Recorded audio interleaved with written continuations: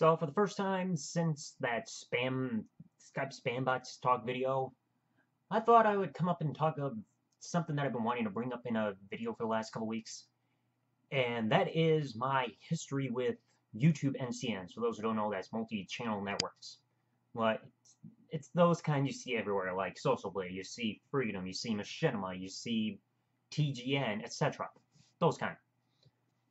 And it's because the reason I wanted to talk about this, well, it's been building up, but I recently wanted to talk about it because just recently my gaming channel has finally gotten out of its contract with Freedom. So I thought I would kind of talk about the history with the network, so like to show you guys how these networks can kind of be, what the pros and cons are with certain networks and all that stuff. So the first network I ever joined was Social Blade / RPM Network / Maker Studios / Maker Gen / whatever they keep renaming themselves. That company's been under a lot of renamings to where you don't even know what to call them anymore. But I joined that network on my main channel, I think, if memory serves me right, I think it was September of 2012. Because I remember it was just a few months after I created my main channel, and I wanted to get a partnership, but I thought like it was something past the just normal monetization stuff for trying to get all the features, because this was back when the YouTube channel stuff had that special one where you could have that banner at the top and people could click anything on there and go directly to a link. So you have one that says Facebook, people click that, boom, they go to Facebook, your Facebook page and all that. Then they rebranded it and got rid of that. But I wanted all those features and like custom thumbnails and all that stuff, and I thought there was a different way to do it. So then one of my old friends, known as .com_vids, who I haven't heard from in quite a while, told me, hey, there's this network, you can come join them. So he told me about Social Blade / any of the other names I mentioned, because who knows what the frick they're calling themselves now. I joined them, and things were all right first. RPM Network, I'll just refer to it as that because I think that's like the main premise title for the network. I joined them. The network is pretty much kind of like a starter one, where the contract is, I think, at least a year. It's either 1 year or 2 years, and if you don't tell them you want out within 30 days before your annual contract renewal, they're going to renew your contract. So if by 30, if you don't tell them 30 days before your contract officially goes for 1 year, like 30 days before the 1 year period, then they're going to renew it. So if you tell them at least 30 days before that 1 year period that you want out, they won't renew it when the 1 year is that full year the agreement is over. So I didn't realize that till I checked my contract or anything like that. But when I did it, like I remember the contract was a 60-40 split with ad revenue. So you get to keep 60% of your earnings after YouTube takes the usual 45, and then the network keeps 40% of that. And it was all right, but the thing is, with their network, they have the whole thing of that you have a threshold, which means you have to earn this amount of money total for your total earnings added up in order to get paid. And I can't even freaking remember. I think it was like $50 or so, and if you're a starter channel, it's going to take quite a while to get paid. It took me over a year into that contract to get my first paycheck. So, I mean, the channel grew a good amount for the 2 years I was there. But after a while, I just got really sick of it. I didn't feel like the network had much to offer for help or growth in my channel. Yes, they had that channel at one point where they were doing the YouTube tips and all that, and that's fine and dandy if you're new to YouTube and you want to learn how to do all these things. But the only benefit that I saw for the network was the access to Audio Micro. For those who don't know of Audio Micro, it's a third-party website where you can get royalty-free music. And if you can access that all you want, but if you want to do it without spending physical money, join a network. Because just about every network out there has access to the website. Like every network that I've been under, at least, has had access to the website.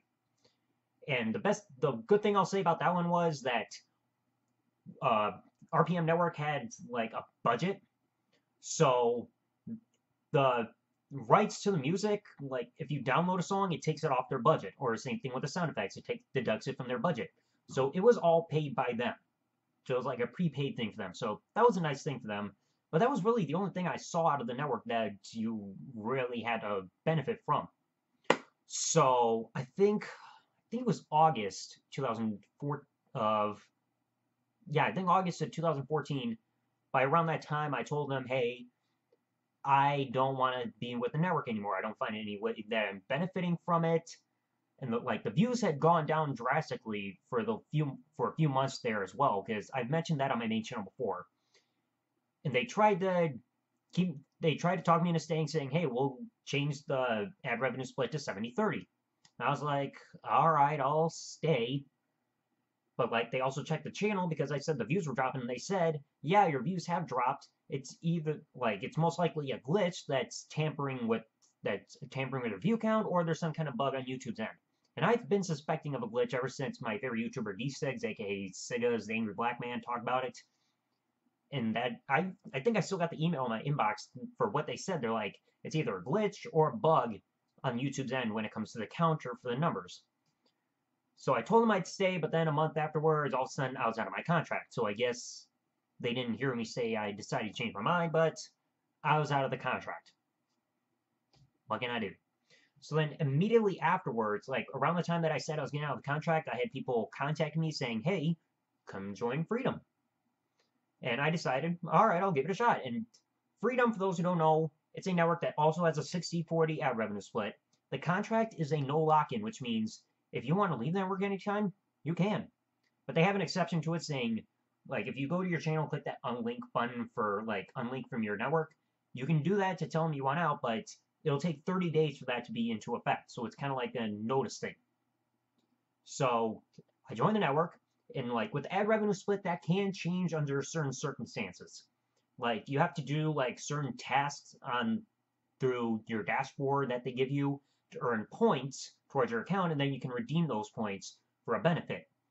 But that stuff usually only lasted for a month, so you can change your ad revenue split from a 60-40 all the way to getting 110% of your ad revenue. But that only lasts for 1 month. So if you use it for, say, the month of December, it's not going to stay in effect past December. Then they had a bunch of benefits, you had some of the sponsorship stuff, some giveaways from a while back, Audio Micro, and I think a few other websites, if I'm certain right. I think there was Epidemic Sound, but I'm not sure. So I had a nice time with the network, and they pay you every month through PayPal. Almost forgot to mention, Social Blade, they do direct deposit. At least I think they still do it. And Freedom, they do PayPal.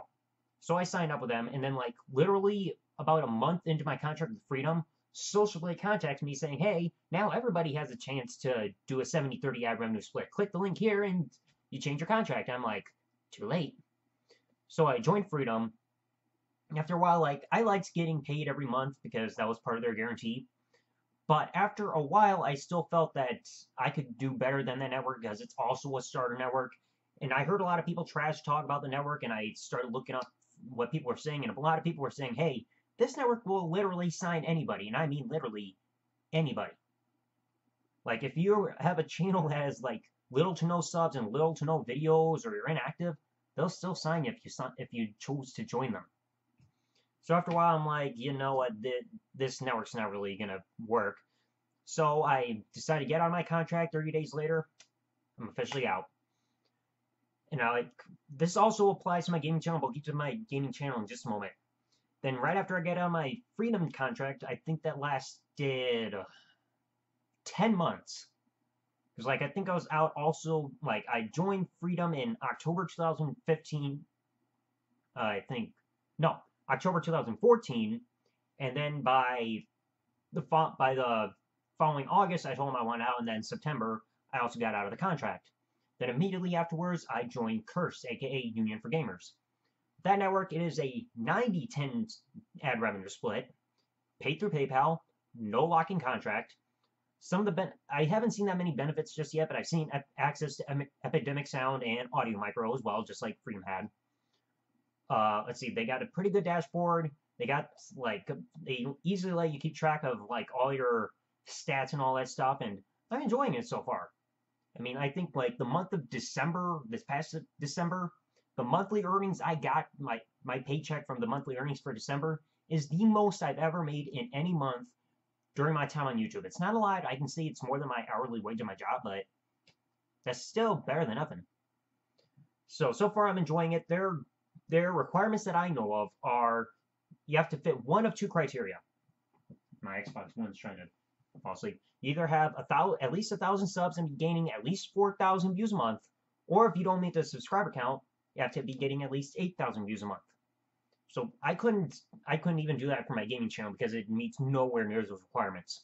So far I'm enjoying it. Now for my gaming channel, I think I created the account in December 2013, and by I think June 2014, I officially joined the Freedom Network, and I was there up until last week because like I just got tired of Freedom. I just kept hearing all the bad stuff. I finally wanted out, but the big thing that was concerning me is there another network for me to join due to my channel's statistics? So I think so far my channel's got probably around 230 subscribers. It gets around between 2,000 and 3,000 views a month, which is not good. And the total views is about 43,500-ish total. I'm not sure.